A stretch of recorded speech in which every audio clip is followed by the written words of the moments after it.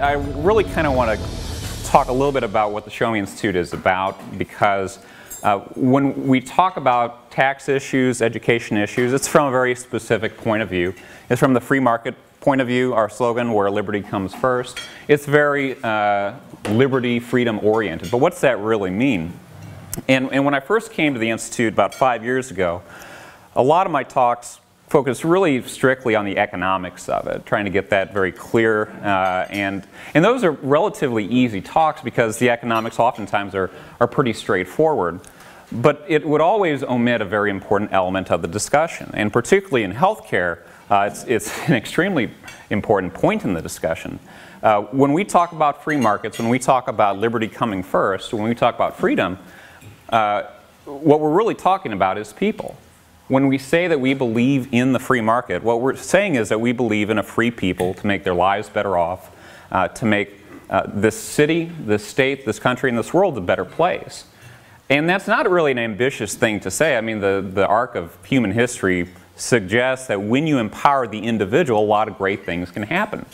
And so when folks who are more interested in putting power in government, when they think that they have this kind of moral authority to talk about healthcare, for instance, it's always fascinating to me because it disempowers the individuals far too much and far too often as well. I view the free market movement to be a very moral movement, and it's efficient and it's effective. That's what the economic side of it is.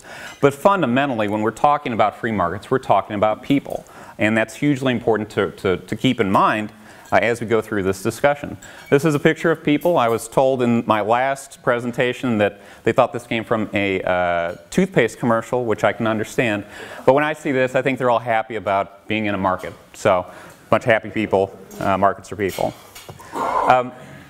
One thing that we need to keep in mind when we talk about healthcare is that prior to the Affordable Care Act, it wasn't really a halcyon time of free market healthcare. In fact, it hadn't been that way for a very long time. Since World War II, starting with wage and price controls, there was this movement towards a third-party payer system, an insurer who would pay basically for your maintenance plan, which you'd obviously pay the insurer, of course, but you didn't necessarily see the price of the things that you were buying. Compensation started to tilt toward benefits. Today we have about 30% of our compensation in benefits. That is a real problem when we're talking about if you want to keep your salary up, for instance, because employers, generally speaking, have a pretty finite amount of money that they can spend on compensation. And when the cost of your benefits rise, that puts pressure on your salary as well. So there are real consequences not only to your healthcare spending, but also to other spending that you might do as well.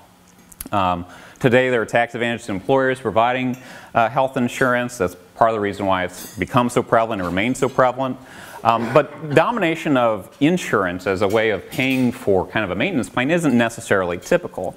Your home insurance doesn't pay for your lawn to be cut, for instance, or at least mine does, and I don't know how often you see that, but that's not typical. And health insurance pays for the maintenance plan, and that's really what you're paying for. And I'll get into an example about cell phones here in a few minutes, but when we talk about health insurance, usually what we're really talking about is the maintenance plan that is part of that package. It's not necessarily just about the insurance. So prior to the Affordable Care Act, we really didn't have a free market in healthcare. We had a third-party payer system that dominated. We had cost problems. We have a broken Medicaid program and had a broken Medicaid program. We had access problems, and we had frequent regulatory restrictions to competition, which I'll go into at some length here at the end. First, cost problems. Prior to the Affordable Care Act, between 2000 and 2010, the average individual had premiums double from $2,400 to about $5,000 a year. That was mirrored in family premiums as well, from $6,400 to $13,000. This is not. This is well above inflation. This is put pressure on salaries. It is part of the reason why I think that Congress thought that they could act in some fashion with the Affordable Care Act itself. The mistake, of course, is that with the Affordable Care Act, they dealt somewhat with demand issues, made things worse, really, but they didn't really deal with supply issues, which, again, we'll talk about later. We had a broken Medicaid program. So we have cost escalating in the private market. You also have costs escalating when you talk about public services in the Medicaid program itself. Between 2000 and 2010, the cost, the spending from the state and the federal levels doubled from $200 billion to about $400 billion. It continues to rise. By 2022, we're going to hit about $1 trillion a year just on Medicaid spending alone.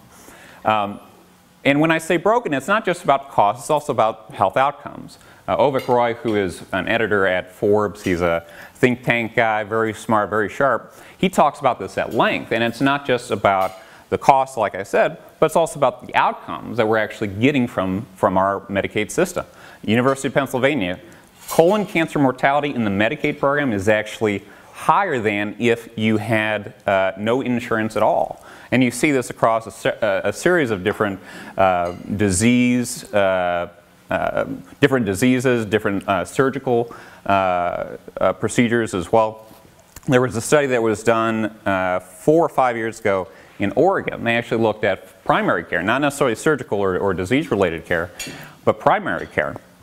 And what they found was that not only did Medicaid not increase life expectancy, but it actually increased the cost of care in general because it actually compelled people or convinced people to go to the emergency room even when that care is the most expensive care. That was one of the selling points of the Affordable Care Act, supposedly, was that it would decrease emergency room usage. And that really hasn't borne itself out.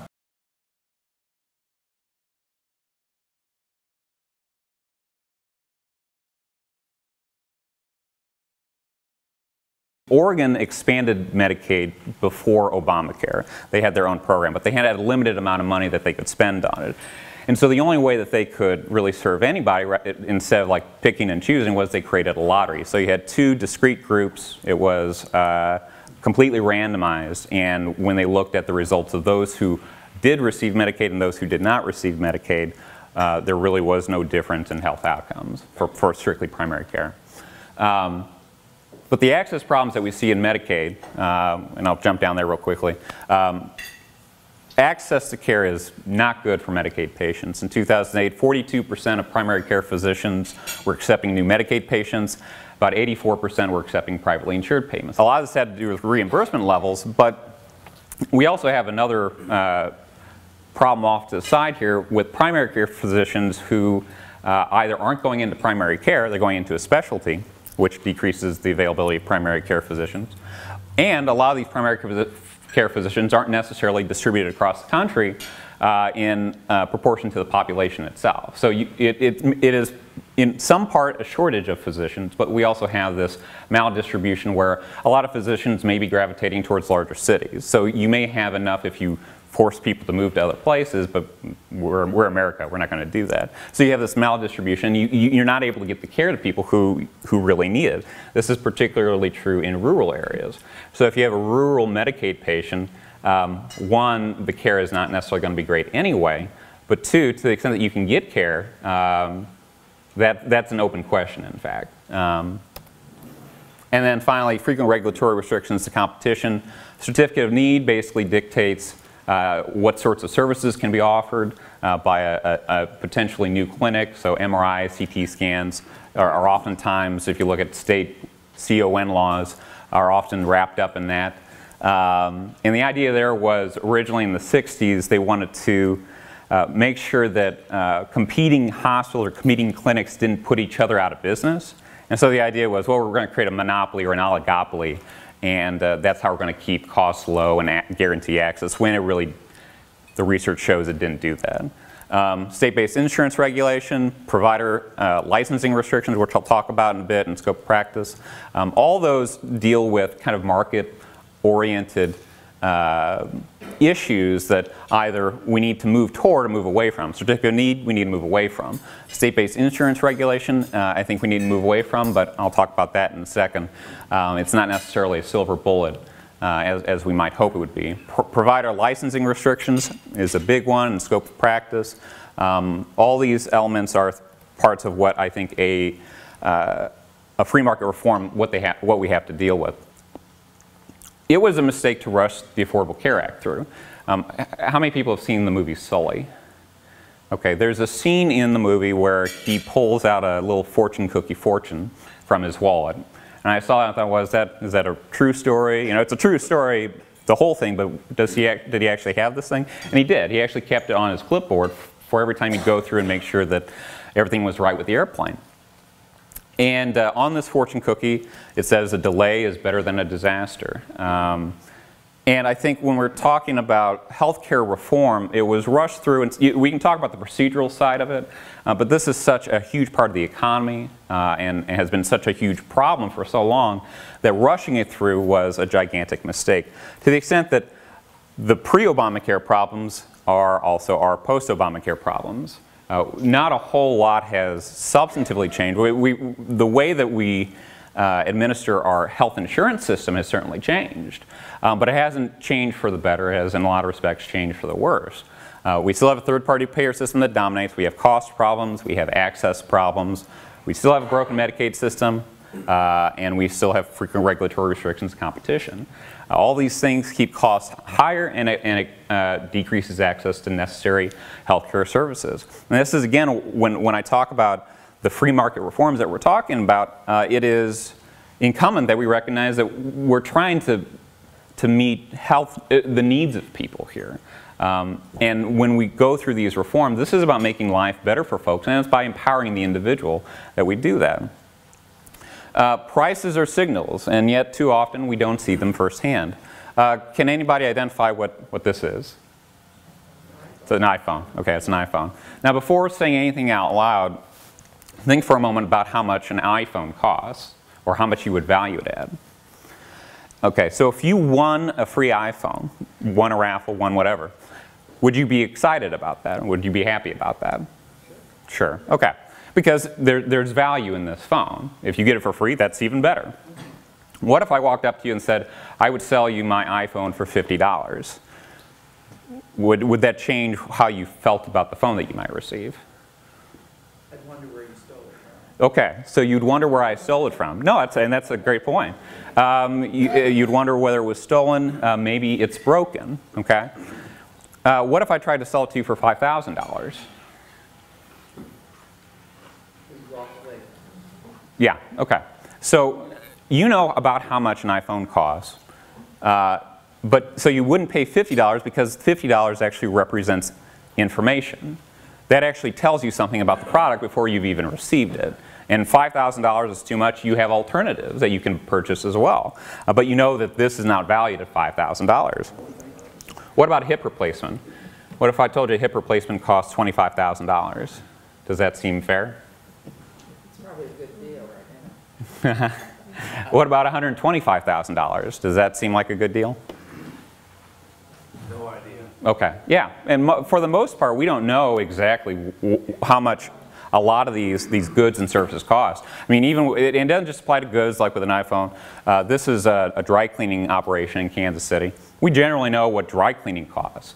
But a lot of times with healthcare, it's kind of a black box. We don't necessarily know what the actual value is of the care that we'd be receiving. And so one of the actual nice things about the Affordable Care Act, and it might be one of the only, is that they required more transparency of hospitals. And so you at least get to see what the prices are that their master price list for certain procedures.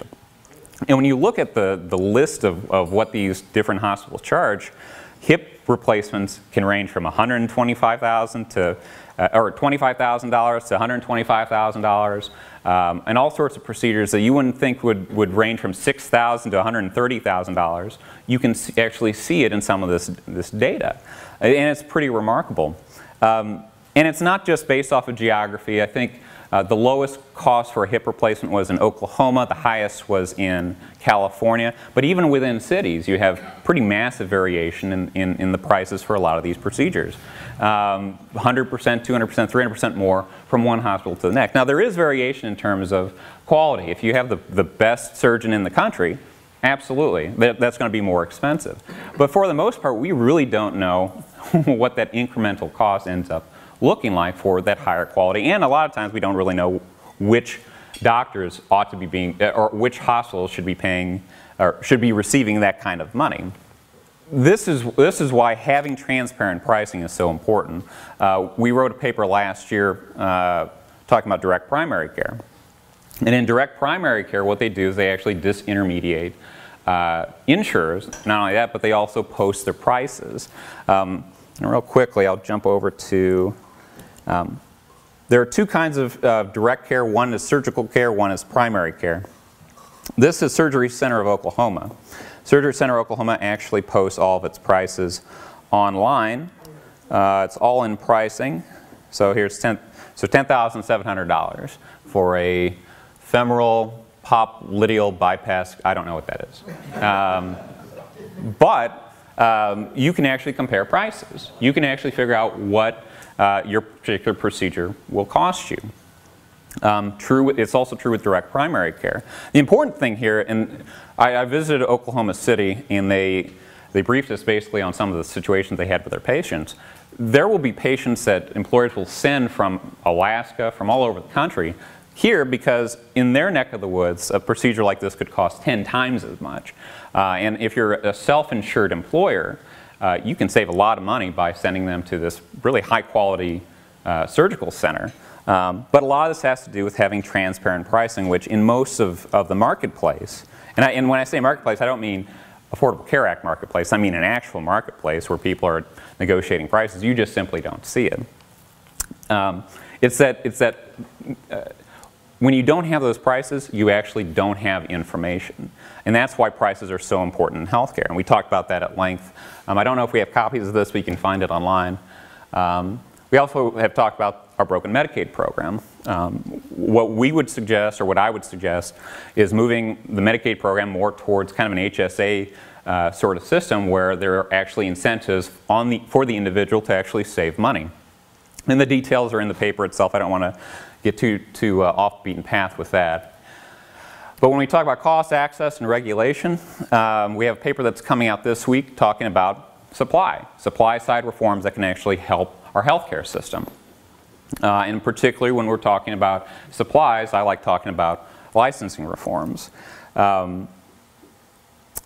This talks about it as well. This is a certificate of need. When we're talking about certificate of need, this is a great situation where in the 60s, they thought that they could guarantee access by basically controlling the supply of providers, and that simply didn't work. What you ended up seeing, and this was shown pretty consistently most recently in a Mercatus study, that the cost of care actually rose and access to care fell, which makes a lot of sense because the supply of providers, the supply of services, was being constrained. A lot of states have actually moved away from certificate of need. The state of Missouri is a certificate of need state that, in my view, is a problem across the border in Kansas.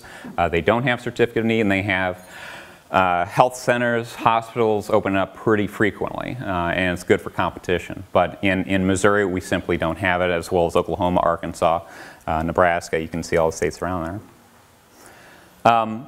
Interstate insurance products. There's been a lot of discussion about that, particularly 4 or 5 years ago. Georgia passed a law that would allow out-of-state insurance products to be sold, but you also had to, insurers had to actually have those products licensed in the state of Georgia anyway.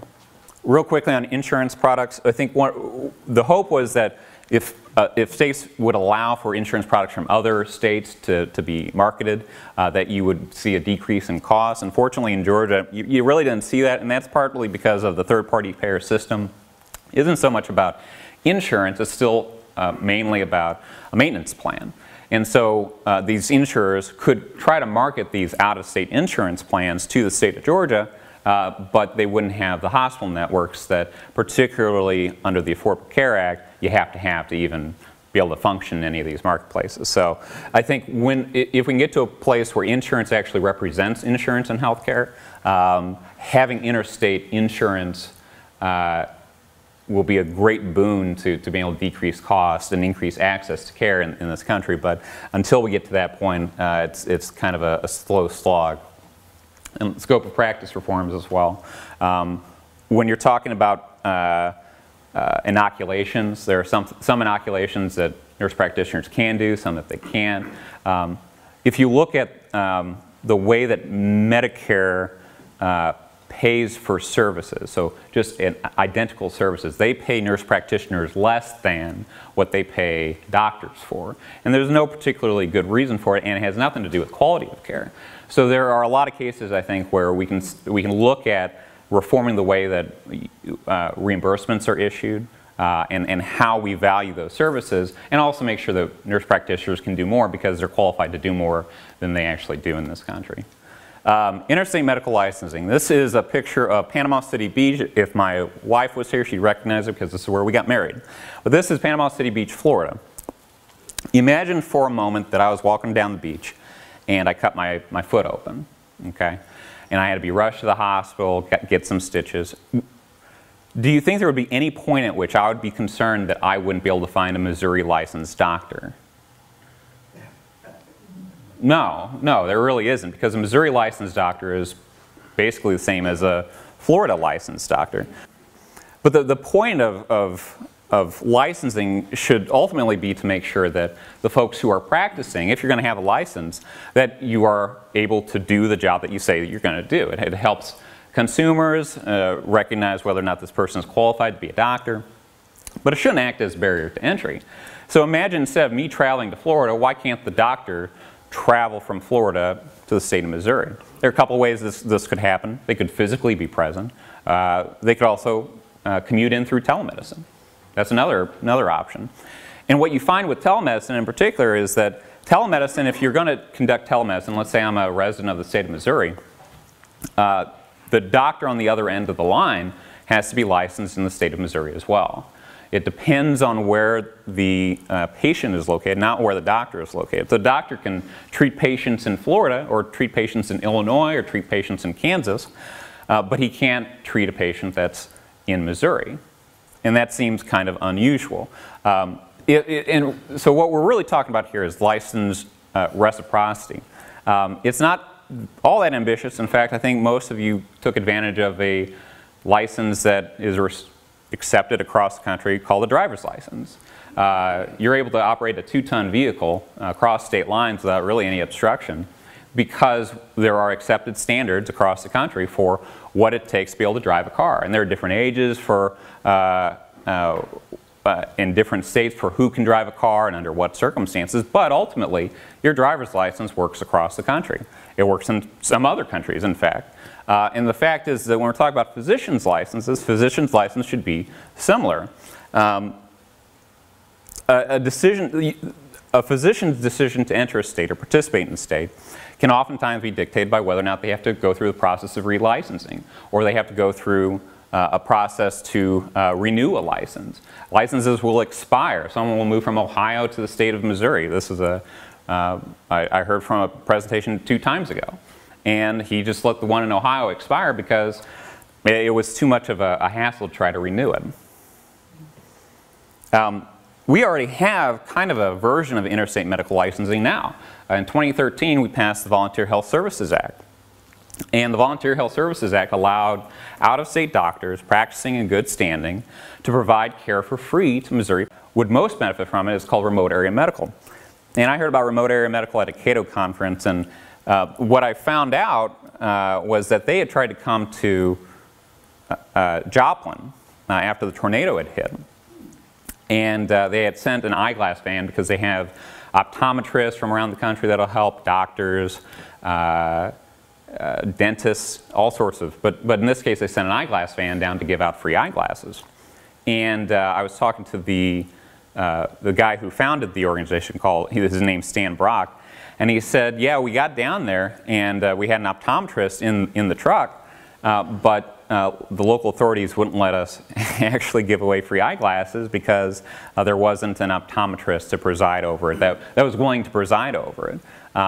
And I found that to be incredibly offensive. We're talking about something that is substantively an emergency situation. And yet, and we have qualified optometrists providing this care, providing these glasses, and they were forced to go home without being able to help anybody. So this reform gets passed. So we have interstate licensing of sorts already in the state. The question really is whether it's okay to say, well, If you're willing to provide telemedicine to someone in a rural community, or if you're able to come from Arkansas and help someone across the border, should you be able to do that as part of your regular practice? And I think the answer is yes. And like I said, I think there's for physicians, licenses do act as kind of a barrier. Imagine if your driver's license only allowed you to travel in the state of Missouri.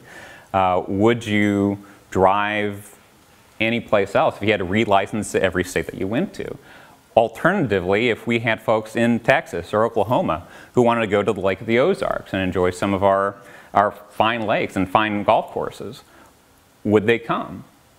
Maybe not. If they had to re-license to come into the state, to drive into the state, they may make different decisions. And similarly, these are obviously different, but the licensure element, the effect can still be the same, is that people will make other decisions, doctors will make other decisions about the kind of practice that they want to pursue.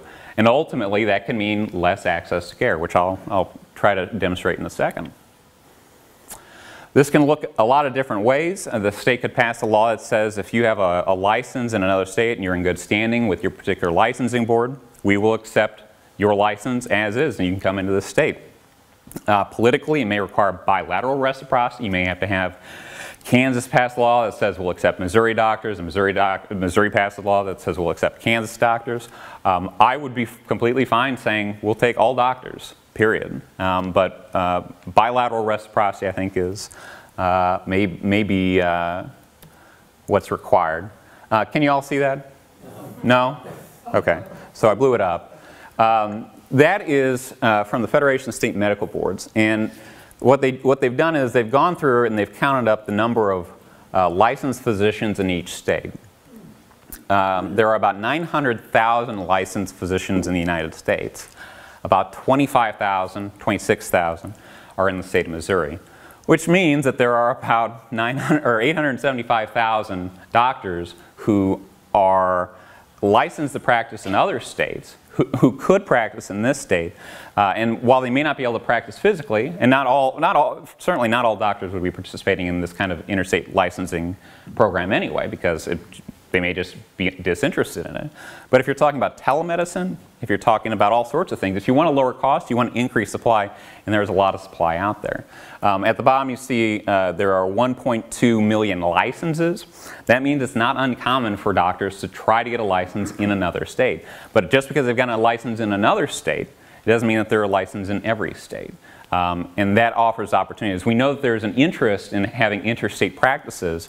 The question is whether we can expand it not to just 1 or 2 states, but to 30, 40, 50 states.